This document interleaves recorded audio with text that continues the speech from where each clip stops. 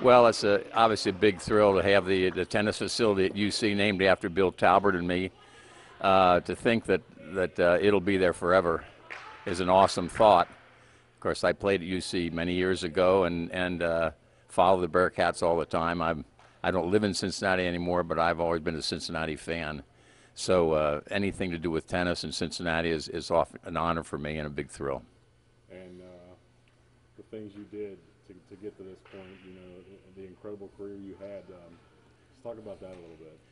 Well, you take stepping stones. You play in the local tournaments, then you play in district tournaments and regional tournaments. You finally get the national and international tournaments. I've been very fortunate to win some of the Grand Slams, and those are things that you set for yourself, goals that you set, and to attain some of them is very special. Winning Wimbledon was a big one, and of course winning the Davis Cup was the best of all for me because you're representing your country.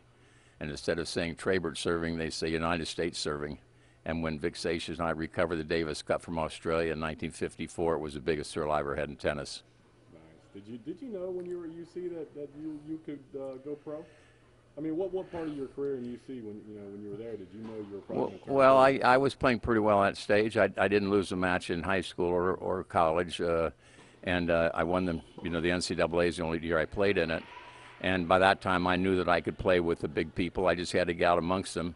I spent 22 months in the Navy during the Korean War, and I spent 16 of those months on an aircraft carrier.